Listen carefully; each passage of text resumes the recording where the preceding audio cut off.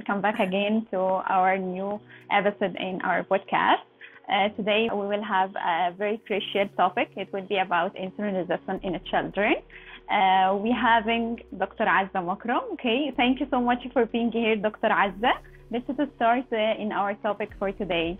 Thank you, Diana. This day we will discuss insulin resistant in pediatrics, which is a new topic and a storming topic to know what's behind insulin resistant in pediatrics and why this topic become too much important nowadays, especially with sedentary life and after COVID era. And much sedentary life and usage of media, there is too much obesity children with too much insulin resistant sign.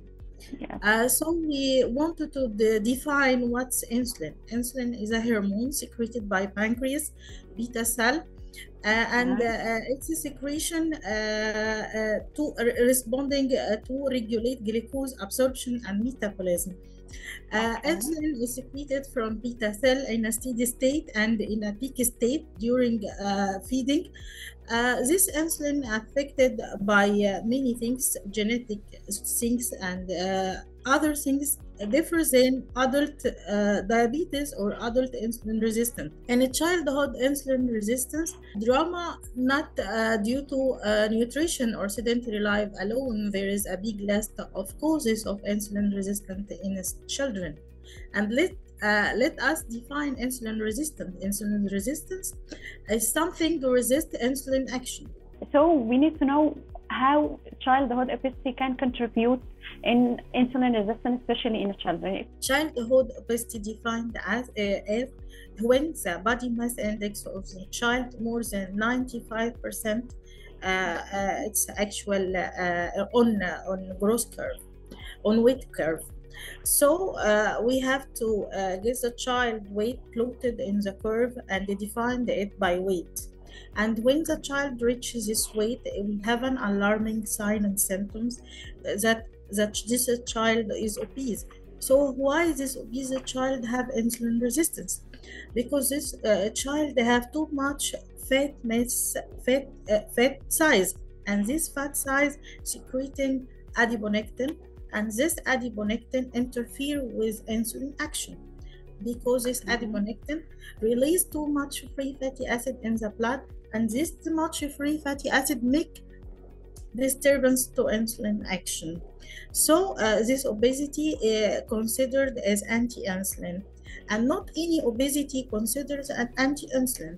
We have two types of obesity, which is visceral obesity and subcutaneous obesity, and have another ectopic obesity for intramuscular obesity. It's different from child to girl, what causing obesity, and also distribution of body fat, which is pear shape or apple shape. We wanted to exclude also waist to hip ratio, which all contribute to defining obesity. Some also genetic and endocrine factor can be accused with a childhood obesity. So we have to know what's the syndromic or endocrinal factor leading to this obesity. So obesity is abroad in childhood, because not overeating alone or sedentary life alone is the leading cause of obesity. So obesity is a big dilemma, and we have to catch the inducing factor for obesity. What are the significant signs or maybe red flags that caregivers may be aware of? Every year or every stage in a child life, we have total screening examination, and this examination include anthropometric measurement of the child, height and weight height-weight ratio, and the estimation of body mass index in addition to waist circumference. During this screening in every stage of a child life, mother to have to take care of this measurement. And when we see some increase of the body weight, which is alarming, more than 85 centile, we have considered this a child obese, and further screening the child for other symptoms. Maybe in early stage, this symptoms and sign not visible. But when you know your child is cutting off this point, you have to search about others. We have to look for the feature external for the child. Sometimes a syndromatic child. Sometimes he had a genetic element or endocrinal element, and this can't be diagnosed easy by mother. There is doctor also to be face a problem with hair, especially in normal screening. And in this stage, we have to search in everything step by step. We have to search for anthropometric, we have to search for external feature, distribution of fat in this child, we have to see vital signs.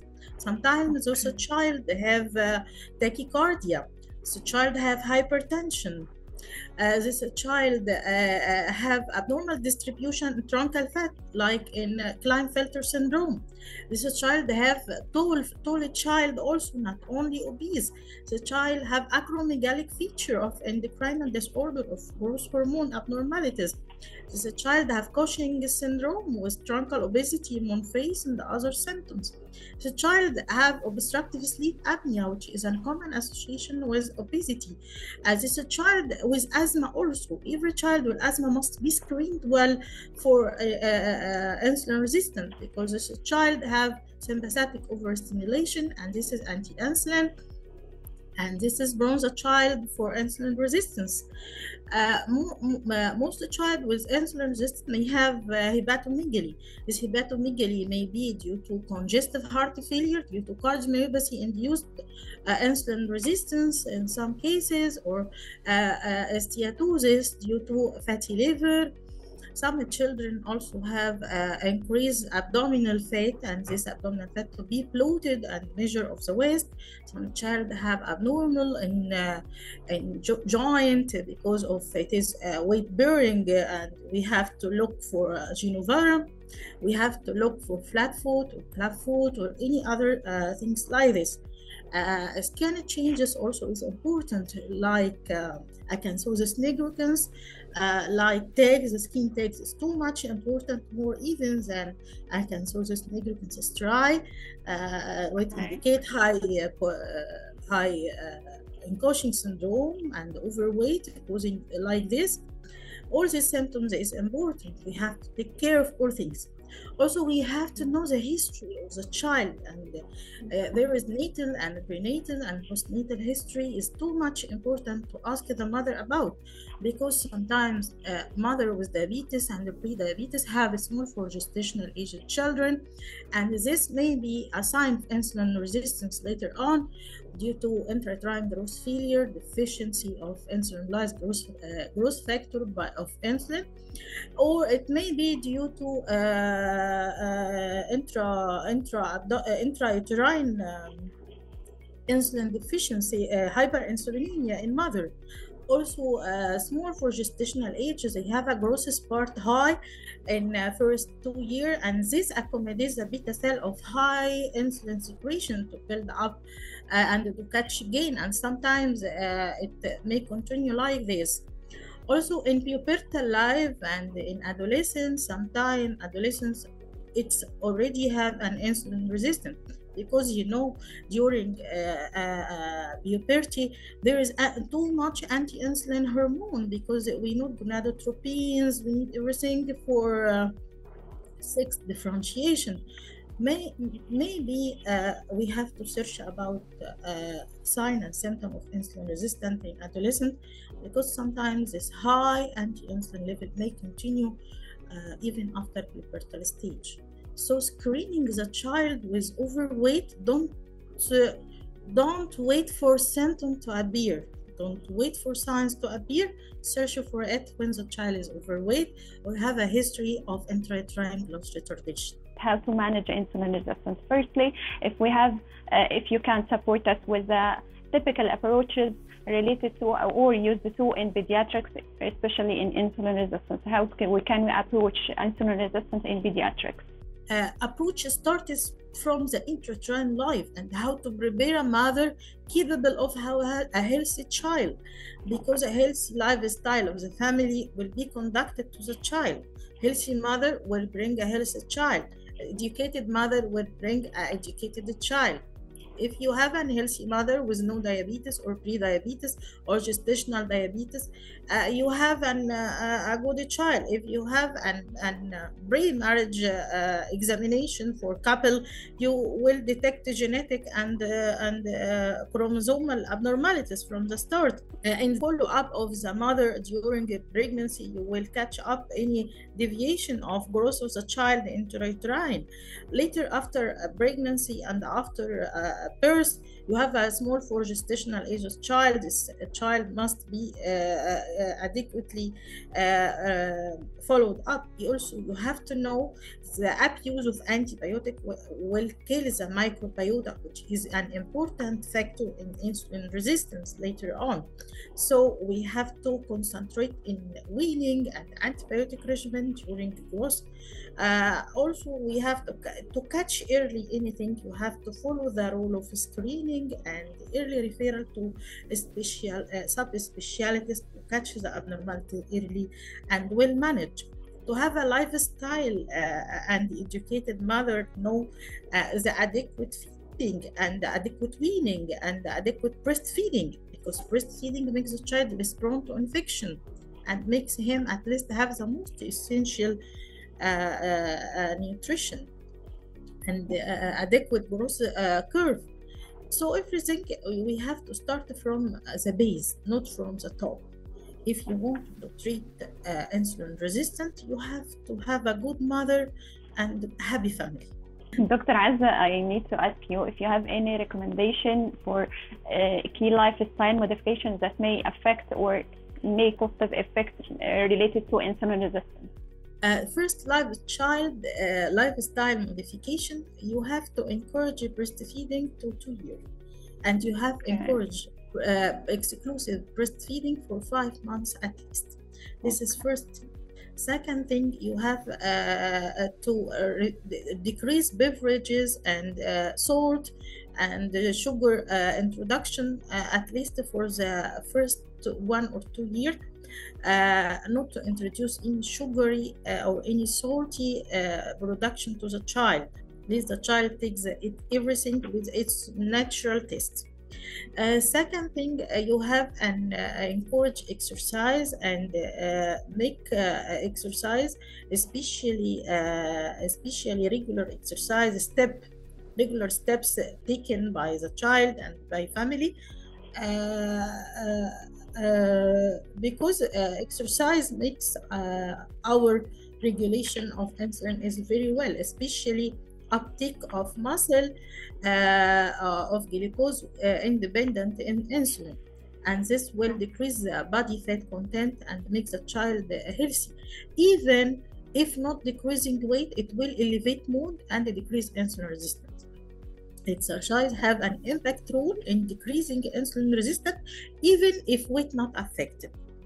Okay. So exercise and good balanced diet, especially Mediterranean diet. We are a Mediterranean country, so we don't want to deviate from our natural fruit and vegetable source. We have to take our natural source according to natural position. We have to take Mediterranean diet and the Dutch diet, which is Dutch diet for hypertensive diet, low in salt. Salt is important as sugar. Both are poisoning and both are contribute to the development of insulin resistance. In addition to lifestyle modification and diet and exercise, I think resting mental life is important. And we have to contribute country planning and governmental planning in the condition, because we have to do a general cooperation in country, because this advertising about this junky food and advertising about child beverages is too much influencing the income and influencing the behavior of the child. Don't ask me to decrease weight of the child, and when you go to supermarket you will see everything compressing your So we have to know, are there any medications related to or used to address the insulin resistance in pediatrics? Usually we start as a lifestyle modification and food, yes, and the feeding habits, and diagnostic secondary causes of obesity. We don't go to medication or surgery except in some serious condition, and it must be chosen meticulously because everything have a side effect. Metformin or biguanide, it's the drug of choice in treating insulin resistant and pre-diabetic and childhood, and it is safe from years old, and it can regulate liver glucose and glucose even in presence of receptor autoantibodies. But metformin have a long-term side effect, as you know, with B12 deficiency, and so we have to follow up B12, vitamin B12 level in blood, and it also take care. And every drug have a side effect. GIT upset is very bad with metformin too. We have to not prescribe metformin in case of diarrhea or gastroenteritis or dehydration. You have to take care of everything. There is another drug which have a local studies, not too much confirmed, like incretin, GLP-1 introduced in a minimal level. Sodium glucose co-transporter also, which is responsible for inhibition of reabsorption of glucose from gut and kidney.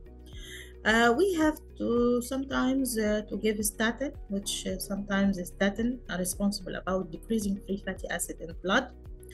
Sometimes we give drugs to reduce weight, and this drug also must be taken cautiously because there is habituation usually from usage of this drug. So drug or medicine not to be given haphazard. There must be strong indication. Okay, perfect. Finally, I need to ask if you can explain what's the main difference between diabetes and insulin resistance. There is a big concern about the terminology and difference between them. So please explain what's the difference between them. Insulin resistant is something which resists insulin action. If we remove these things, the condition will be reversible. You know? Okay, yes. So it may be temporary. Okay, yes. But diabetes is a disease which is already happened. What our role in treating insulin resistance? To treat, to reverse it from compensatory to non-compensatory. If non-compensatory insulin resistant happen, pre-diabetes happen. And if pre-diabetes happen, diabetes happen. Okay. So so insulin resistant is a reversible condition if treated well, but diabetes is a settled disease. You have to treat. Also, insulin resistant can cause type 2 diabetes, not necessary to cause type 2, may be treated and reversed. And type 2 diabetes may be not caused by insulin resistant. Also, insulin resistant not cause type 1, but can be happen with type 1. You understand me? Yes. Because type 1 is an autoimmune disease and not related to insulin resistant, but sometimes overeating may cause insulin resistant in type 1 diabetes.